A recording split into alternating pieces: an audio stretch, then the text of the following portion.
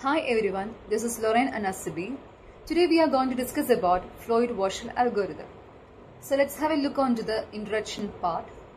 Floyd-Warshall algorithm, or simply Floyd's algorithm, is an algorithm for finding the shortest paths in a directed as well as undirected weighted graph with positive or negative edge weights.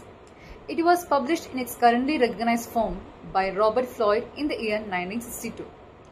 The Floyd-Warshall algorithm compares all possible paths through the graph between each pair of vertices. Now what's the difference between Floyd-Warshall algorithm and Dijkstra's algorithm? In case of Dijkstra's algorithm, we will be only able to find out the shortest path between two particular nodes. But in case of Floyd-Warshall algorithm, we will be able to find out the shortest path between any pair of vertices. So moving on to the points to note, develop an n by n distance matrix dk for n vertex network where the diagonal elements are kept empty. The ij the cell is entered the value dij, denoting the distance between the vertex I and vertex j if there exists an edge between them. For each dij in dk-1, for all ij, if dik plus dkj is less than dij, then create dk by replacing dij of dk-1 with dik plus dkj. For sequence matrix Sk, each entry Sij will be j in the initial stage, and if the entries in the distance matrix changes in the succeeding iterations, the corresponding Sij value will be replaced by k, which denotes the iteration. So it will be much clearer by moving on to the example. So this is the example we are going to do. Now in the initial stage, the distance matrix is denoted by D0 and the sequence matrix is denoted by S0. So we can look one by one. All the diagonal entries will be kept empty. As you can see, D0 and S0 in both the cases, the diagonal entries are kept empty. Now D12. D12 is given by 5, which is the edge weight between 1 and 2. D13 is 3 because the edge weight between 1 and 3 is 3. D14 is 4 and D15 is infinity. Why? Because there is no edge between 1 and 5. So if there is no edge between any two nodes, we will keep the entry as infinity. Now D21 is again 5. Since it is not directed edge, so there is no particular direction, so we can take D12 and D21 as same itself. And D23 is again infinity. Why? Because there is no edge between 2 and 3. D24 is 1. D25 is infinity because there is no edge between 2 and 5. D31 is 3 because there is an edge between 3 and 1 and the edge weight is given by 3. D32 is again infinity because there is no edge between 3 and 2. D34 is 4 and D35 is infinity. D41 is 6, D42 is 1, D43 is 4, D45 is 10. D51 is infinity, D52 is infinity, D53 is infinity and D54 is 10. Because there is only edge between 5 and 5 is 5 and 4. So the weight will be 10 itself. Moving on to the sequence matrix S0, in the initial stage S0, all the diagonal entries will be kept empty itself. And you can see that all the entries below the column 1, it is 1 itself. And all the entries below 2 is 2 itself. Below 3 is 3, below 4 is 4 and below 5 is 5. So mark accordingly. Now moving on to the first iteration, the pivot row and pivot column will be first row and first column respectively. So we will be fixing our first row and first column from the previous D0 matrix. We will be fixing our first row and first column and all the diagonal entries will be kept empty. Similarly for S1 matrix, all the first row and first column will be kept as such as that of the S0 and all the diagonal entries will be kept empty. Now we will be checking. We need to find the value of D23, right? In the first iteration, we will need the value of D23. How we will find D23? First, we need to check D21 plus D13. D21 plus D13 is 5 plus 3, which is 8. And we should check whether it is less than the previous entry. So 8 is the entry now, and we should check the previous entry. Previous entry is infinity. So 8 is less than infinity. So we will be replacing infinity by 8. Right? 8. And D24. D24 we should check D21 plus D14. D21 plus D14 is 5 plus 6, which is 11. which is not less than 1. See, 1 was the entry before in D0 cases. So it was 1 which is not less. So 1 is less than 5 plus 6. So we will not be replacing anything. So 1 is kept as such. And similarly D25, 5 plus infinity is infinity. Infinity is less than, it is infinity itself. So we will be keeping infinity as such. Now D32. So we will be looking D32. How we will get D32? D31 plus D12. So D31 plus D12 is 3 plus 5, which is 8. 8 is less than infinity. Infinity was the previous entry. So we will be replacing infinity by 8. See?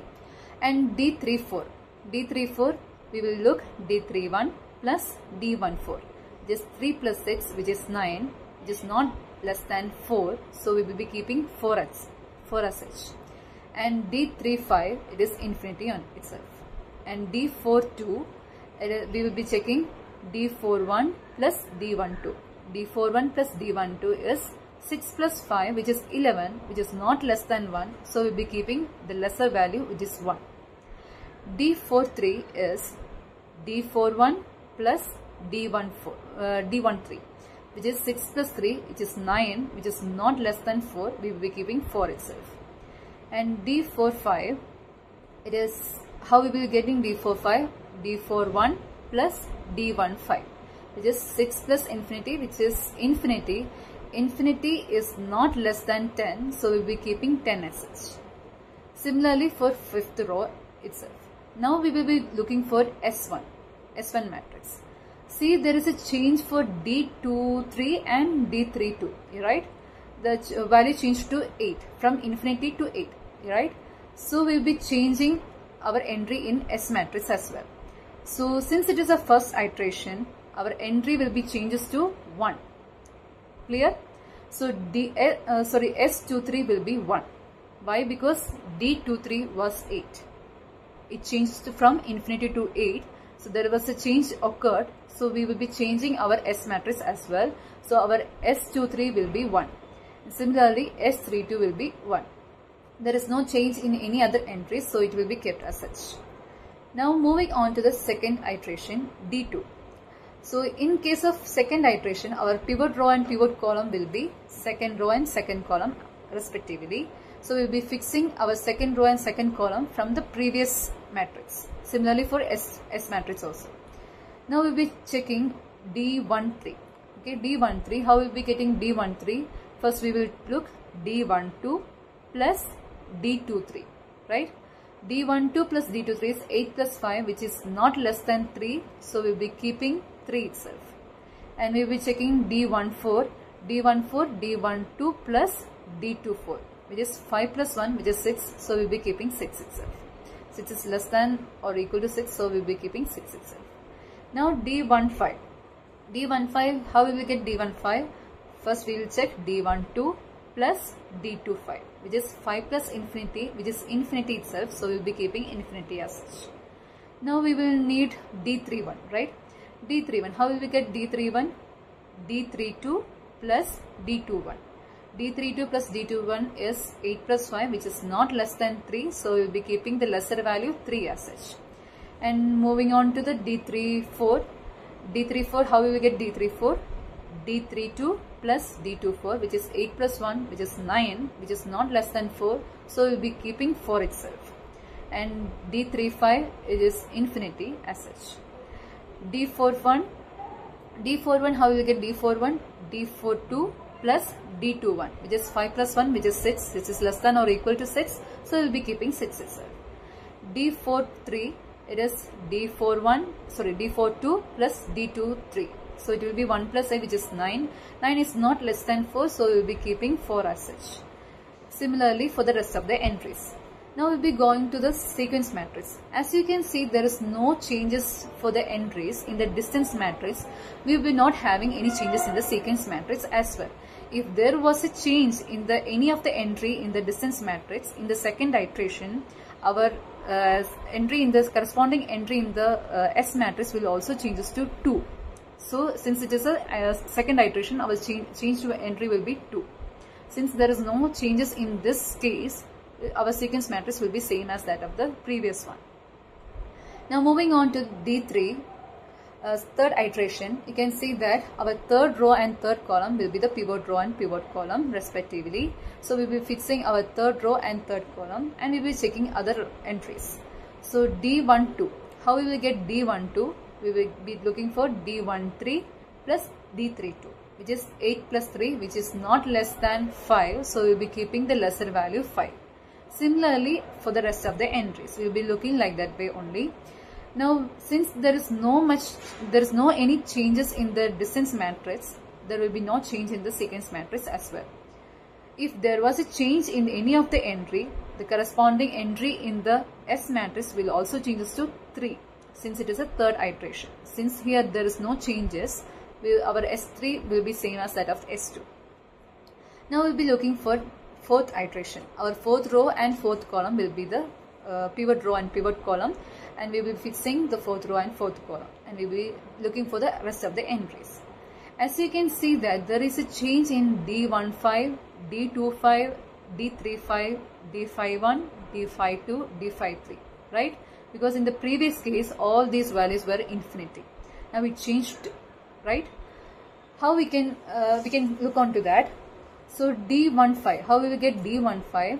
We will be checking D14 plus D45, which is 10 plus 6, which is 16. 16 is definitely less than infinity, so we will be keeping the lesser value, that is 16. And similarly D25, how we will get D25? D24 plus D45, which is 10 plus 1, which is 11. 11 is definitely less than infinity, so we will be keeping lesser value, that is 11. Similarly D35, D34 plus D45, which is 10 plus 4, which is 14. 14 is less than infinity, so we will be keeping the lesser value 14. Now we will be checking for D51. D51, how we will get D51? We should check D54 plus D41, which is 10 plus 6, that is 16. 16 is less than infinity, so we will be keeping the 16. Now D52, first we check D54 plus D42, which is 10 plus 1, which is 11. 11 is less than infinity, so we will be keeping 11. D53. D53, how will we get D53? D54 plus D43, which is 10 plus 4, which is 14. 14 is less than infinity. So this is the changes occurred in fourth iteration. So there will be change in the sequence matrix as well.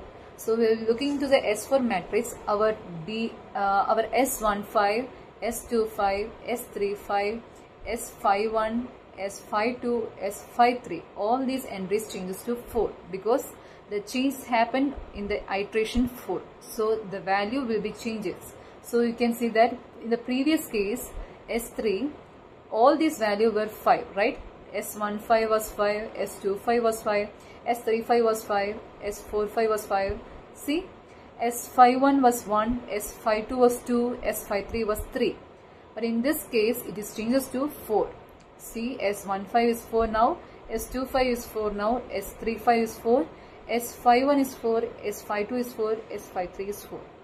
So these are the changes occurred in the fourth iteration.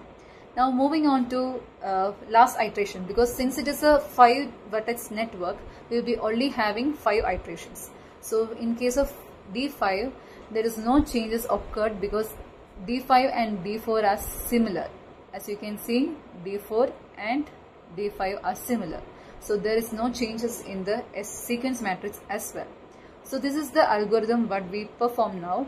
Now this sequence matrix will give an idea about the path or the route between any two nodes. Okay, so let's have a look onto the shortest paths from 1 to 5.